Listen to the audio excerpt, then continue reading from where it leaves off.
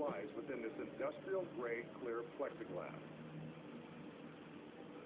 The plexi is mounted on clear plexiglass legs. When it is submerged in the water and photographed from the correct angle, the plexiglass is invisible and impossible to detect. But as the camera angle changes, the plexiglass becomes visible.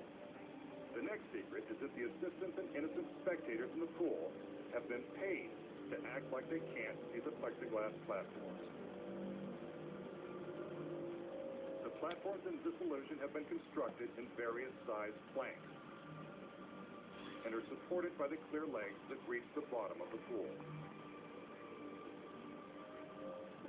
The platforms are long and narrow and are best seen from low angles. The platforms are hard to see from the side, so the camera angles are carefully chosen and plotted out to make the trick believable.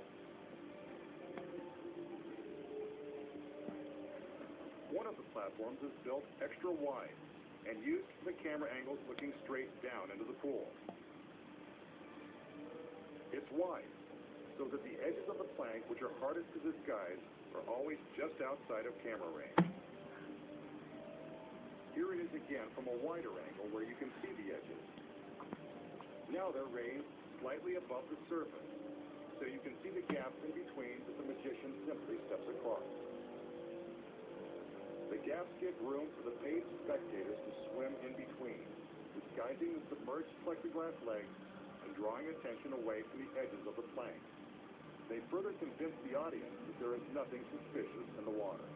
Notice how the assistants and spectators are splashing and making waves? The moving water also helps to draw attention away from the deception. When the water in the pool is moving, it's much more difficult to see the platforms. Walking on water, not so miraculous when you know the secret. Next time, the masked magician returns.